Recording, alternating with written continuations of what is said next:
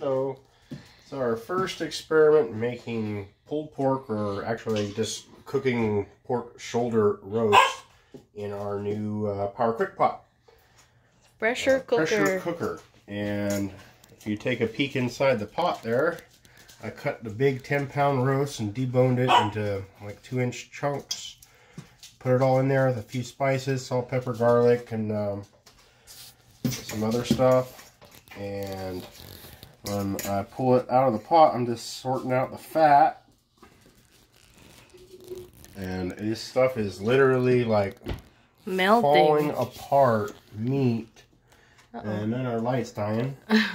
So there you go. You got chunks right here, and it's a chunk of meat, and you just take it with a fork and mash away, and it just turns into pulled pork chunks just like that. Of course, after we get through this whole pot of meat chunks, right there is a big chunk of jiggly fat. Like a jello. Yep, so I take it over here, and I just try to pull any meat that may be on it off, and we're gonna put this barbecue sauce in it, right? So after you get all the meat shredded and sorted from the fat, you add barbecue sauce to it as a base, and then I don't know, we're gonna probably doctor up something mad scientist cook thing, brown sugar and Worcestershire sauce and soy sauce and all kinds of goodies. So probably a blend of American, Filipino, adobo. Something. That's gonna be really good with adobo. I'm sure. Anyway, so this is also like a review of this Power Quick Pot, how it worked out. Well, it worked out really good. An hour and a half. We bought this under at high pressure cook setting. Did we order this at Amazon? This pressure no, cooker? I got it from Costco. Costco, and it cost like on Black Friday, right? Yeah, it was like $40.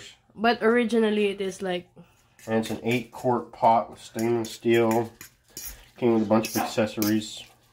And I'm still playing with how to use it properly. So the reason I cut this meat into chunks is because I wasn't sure how to cook a 10-pound chunk of meat in a pressure cooker.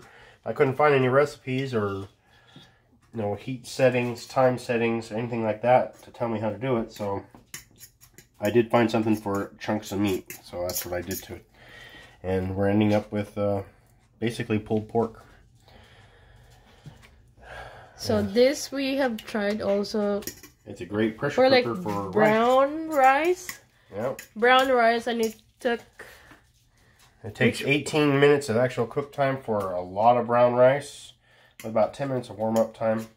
You can cook brown rice in about half an hour or so versus the hour with our rice cooker. A regular rice cooker. And it comes out perfect every time.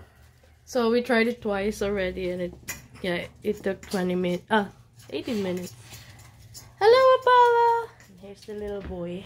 And he's running around, wondering what's He's running going around, on. just playing with the dogs. Bolt! You're waiting for the meat. Of course the dogs are waiting for the fat. Ooh.